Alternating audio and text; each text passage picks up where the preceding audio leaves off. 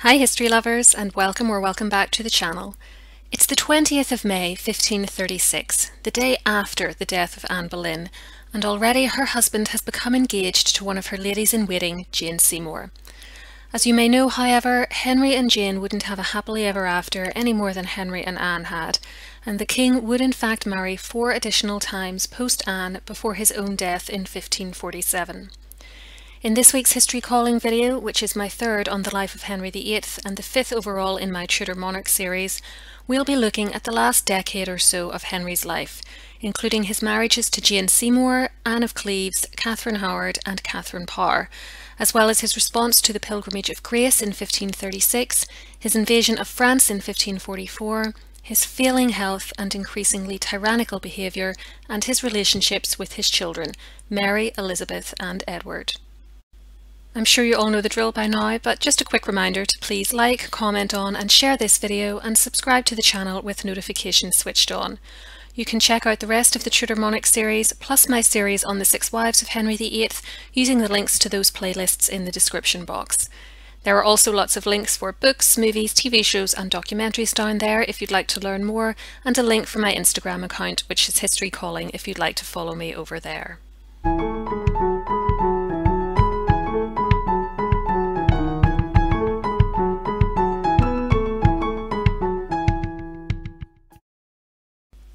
After their speedy engagement, Henry and Jane were married on the 30th of May 1536 in the Queen's Closet at Whitehall.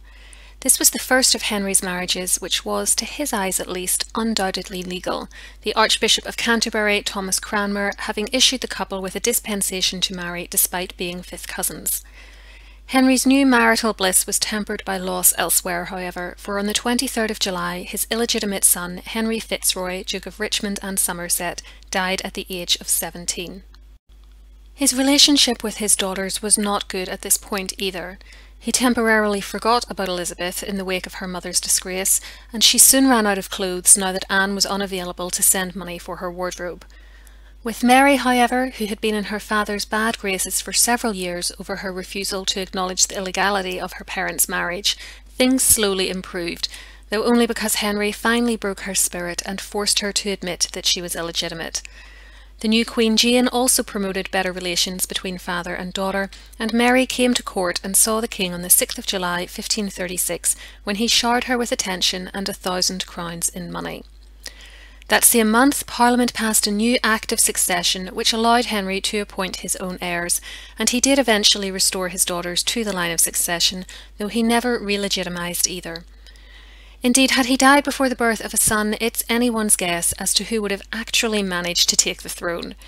His sister Mary, Dowager Queen of France and Duchess of Suffolk, had died in 1533, but his sister Margaret, Dowager Queen of Scotland, who was in any case the elder, still lived and as it stood was now his closest legitimate blood relative. It's therefore interesting to speculate if she or her son, James V of Scotland, would have tried to take the throne from her niece Mary if it had come to it. After all, Margaret wouldn't have been the first royal sibling to try to do something like that. Yes, Richard III, I'm looking at you. Anyway, 1536 had already been a momentous year, but it wasn't over yet.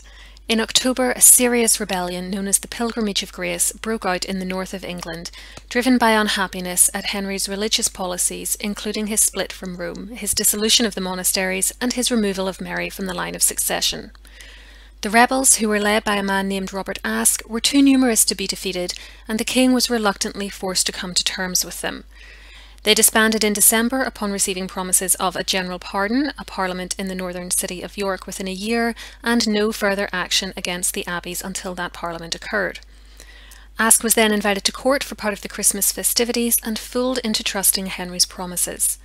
When he returned to the north in the new year, he spread the word of how well Henry had treated him and of the king's words. Not all believed him, however, and when a small number of people engaged in a further rising in February, which had nothing to do with Aske, Henry crushed them, then arrested Aske and many of his associates, including a number of titled noblemen and churchmen. They were tried and convicted of treason in May and subjected to brutal punishment. Most were killed through a combination of being hung, drawn and quartered, or in the case of one woman, being burnt at the stake. Aske begged to be dead before he was cut up. So Henry hung him in chains in York until he expired, a torturous death and hardly an act of mercy. It's this, combined with his treatment of Anne Boleyn the previous year, which to my mind marks the point where Henry really crossed the line into tyranny. Jane Seymour may have realised much the same thing, for the Pilgrimage of Grace provides us, and perhaps even her, with an insight into the royal marriage. She'd asked Henry to spare the abbeys, but he slapped her down with the threatening retort that the last queen had died in consequence of meddling too much with state affairs, insinuating that he wouldn't hesitate to kill his new wife too.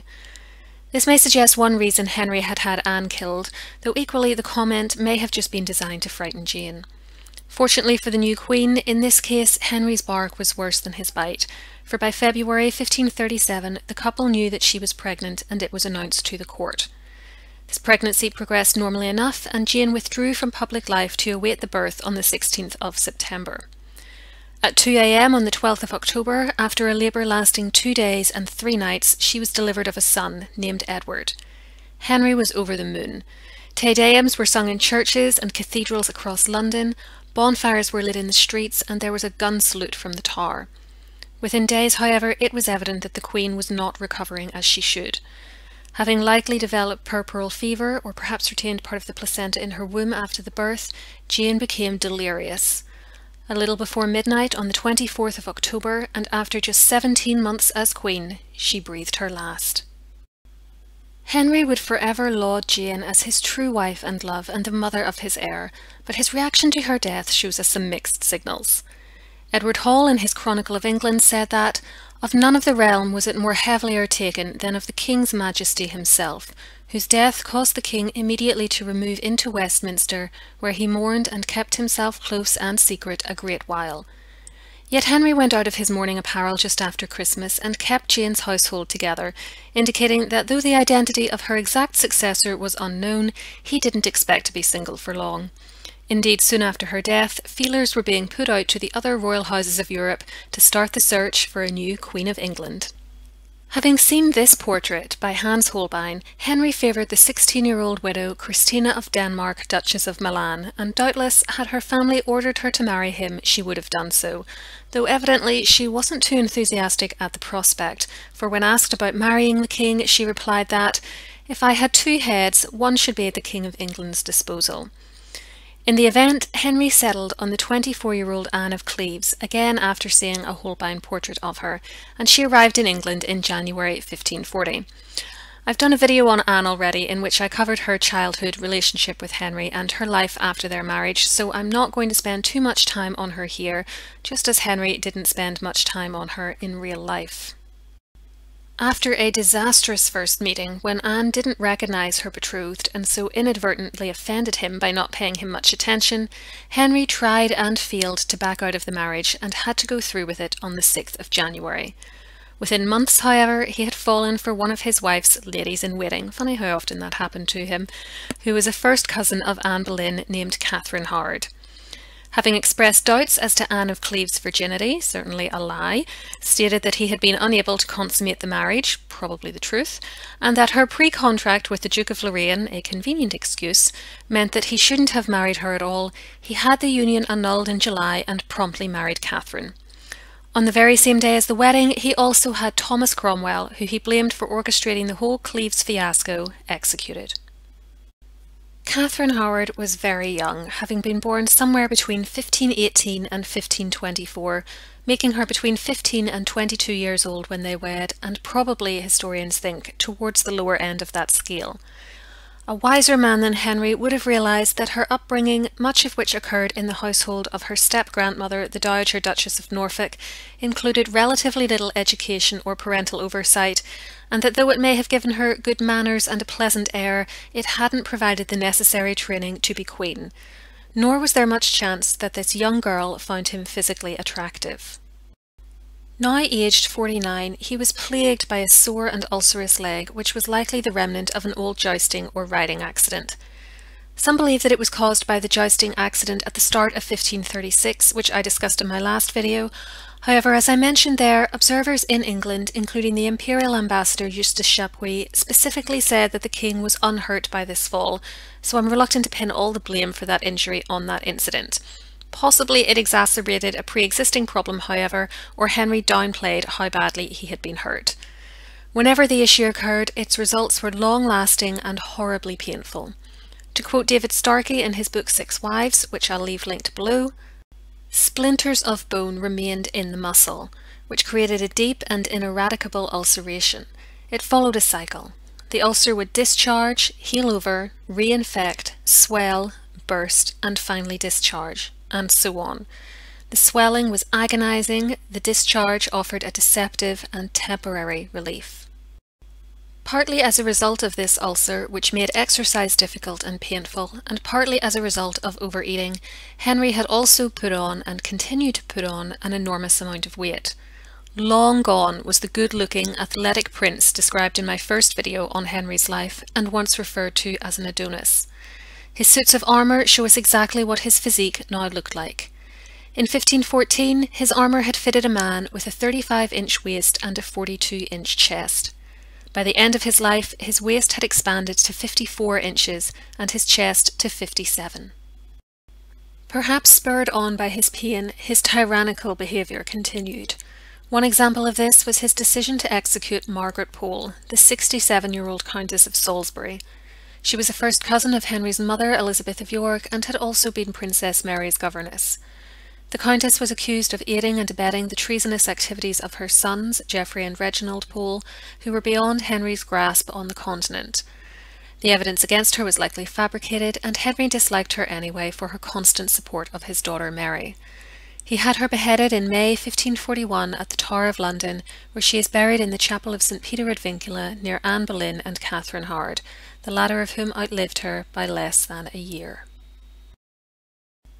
Though Catherine and Henry's marriage had started well, and observers noted that the king was so amorous of her that he knows not how to make sufficient demonstrations of his affection, and caresses her more than he did the others, things quickly turned sour when she was accused of having premarital relations with her music teacher Henry Manox and her kinsman Francis Derham. Nowadays we might well say that Catherine was groomed and abused by these men, given her youth, rather than being at any fault herself, and she certainly said that Derham pursued her against her will. But in the 1540s she was blamed as much as they. She was also accused of an affair after her marriage with a distant relation named Thomas Culpeper, though again she said that he was the pursuer. When Henry was informed of the accusations via a letter from Cranmer left on his seat in his chapel at the beginning of November 1541, he at first struggled to believe them, saying that he could not believe it to be true, and yet the accusation having once been made, he could not be satisfied till the certainty hereof was known, but he would not in any wise that in the Inquisition any spark of scandal should arise against the Queen. Soon, however, he changed his tune. There was far more evidence, and believable evidence at that, of Catherine's indiscretions than there had ever been of Anne Boleyn, including confessions from the Queen herself, though it remains unclear if her relationships with these men were ever fully consummated. The king was visibly distraught and seemed to be in tears over the revelations, but, as might be expected from him, he ultimately showed no mercy to the woman he claimed to have loved. On the 14th of November, Catherine was put into Sion Abbey, and just over a week later she was stripped of her title of Queen. Manox managed to get away with his life, but in December Culpeper was beheaded and Derham was hung, drawn and quartered, having both been found guilty of treason. Having been condemned by a bill of attainder rather than a trial, Catherine and her lady-in-waiting, Anne Boleyn's sister-in-law, Jane Boleyn, Viscountess Rochford, who had helped Catherine meet with Culpeper, were executed at the Tower on the 13th of February 1542. Once again, Henry found himself unmarried, but this time, unlike after Jane Seymour's death, with no particular prospect of another wife. Eustace Chapuis stated that the king was despondent at how things had turned out with Catherine, saying, "This king has wonderfully felt the case of the Queen, his wife, and that he has certainly shown greater sorrow and regret at her loss than at the faults, loss, or divorce of his preceding wives. In fact, I should say that this king's case resembles very much that of the woman who cried more bitterly at the loss of her 10th husband than she had cried on the death of the other 9 put together, though all of them had been equally worthy people and good husbands to her. The reason being that she had never buried one of them without being sure of the next, but that after the 10th husband she had no other one in view, hence her sorrow and her lamentations. Such is the case with the king, who, however, up to this day does not seem to have any plan or female friend to fall back upon. Anne of Cleves, who now held the honorary title of the king's sister, entertained hopes that he would fall back on her and that they would be remarried, but this was fantasy. Instead, on the 12th of July 1543 at Hampton Court Palace, he married the twice-widowed Catherine Parr, then known as Lady Latimer. Catherine was in her early 30s, intelligent and good-looking, with no children despite her previous marriages. Her second husband had only died in March 1543, and she had hoped to marry Thomas Seymour, Jane Seymour's brother, hopes which were dashed, for the time being at least, when the king took an interest in her. She likely came to his attention due to her position in his daughter Mary's household, and she ultimately got along well with all Henry's children, taking a motherly interest in the education of Edward and Elizabeth and helping to create a calm domestic environment for the king. With her encouragement, Henry restored his daughters to the line of succession in 1544, though, as I noted earlier, he did so without legitimising them, something that would cause them both serious problems as they fought to obtain and hold the throne in later years. Make sure you come back to the channel for the Mary and Elizabeth videos to hear more about that. In the final years of his life, Henry continued to spar with the Scottish, and there were plans in 1543 to marry his son Edward to the infant Mary, Queen of Scots. His last great military hurrah was on the continent, however, when, in the summer of 1544, he travelled to France to campaign against King Francois I with Charles V, leaving Catherine as his regent in England, while he, among other things, laid siege to the town of Boulogne. There was also one more marital scandal which almost cost his new queen her life. My video on Catherine and how she survived Henry goes into much more detail on this incident and their marriage in general than I have space to do here, plus I don't want to overlap with that video too much. So if you like Catherine, I definitely encourage you to check that one out. It's within my 6 Wives of Henry VIII playlist, which I'll leave linked in the description box. For now, I'll just give you the Cliff Notes version of the incident here. Catherine was an ardent religious reformer who debated theology with Henry and encouraged him to complete the Reformation he had started. This went over rather badly with the king, who didn't like to be told what to think or do by his wife, or anyone really, and also put her in the crosshairs of religious conservatists including Stephen Gardiner, Bishop of Winchester, the Lord Chancellor Sir Thomas Wriothesley, Sir Richard Rich and William Paget. When Henry complained of her to Gardiner, he seized his chance to accuse the Queen of heresy on account of the prescribed books she and her ladies kept in her chambers, and an arrest warrant was drawn up. Fortunately for Catherine, she found out about this warrant and upon discovering the danger she was in, went straight to Henry and begged his forgiveness, presenting herself as a meek and humble wife who only debated with him to learn from him and distract him from the pain in his leg. Henry forgave her and sent away the soldiers who arrived the next day to arrest the Queen while he was walking with her in the gardens. Henry was now in the last months of his life. His final will was dated the 30th of December 1546, though because it was signed using a stamp of his signature rather than him actually putting the pen to the page himself, some have debated its validity. It named his children as his successors, first Edward, then Mary, then Elizabeth. If all died without issue, the crown was to go to the descendants of his younger sister, Mary, Queen of France, and her husband, Charles Brandon, Duke of Suffolk. Charles had died in August 1545, if you were wondering. These included Lady Jane Grey and her sisters, who we'll hear more about in Edward and Mary's videos. The descendants of his older sister Margaret, who had died in 1541 and whose grandchildren included Mary, Queen of Scots, were not mentioned, though if you know anything about later Tudor history, you'll know that Mary will be making a major appearance in Elizabeth I's story when I get to it. No protector was named for the soon-to-be Edward VI. Henry deteriorated during January, and it was at Whitehall Palace in the early morning of the 28th that he finally expired. He was buried next to Jane Seymour in St George's Chapel, Windsor on the 16th of February. With his death, one of the most famous reigns in English royal history ended, and England's last child monarch, to date at least, came to the throne. If you'd like to know what happened next, make sure you tune in for the next video on the life and reign of Edward VI. If you'd like to know what happened to Catherine Parr and the young Princess Elizabeth in the 18 months after Henry's death, check out that video on Catherine I mentioned a minute ago. Finally, if you enjoyed this offering, why not give it a thumbs up and share it with your friends? You can also leave me a comment below telling me if you think Henry was a tyrant king or if he's been judged too harshly by history, and please consider subscribing to the channel if you haven't already done so. I'll be back next week, and until then, as always, keep learning.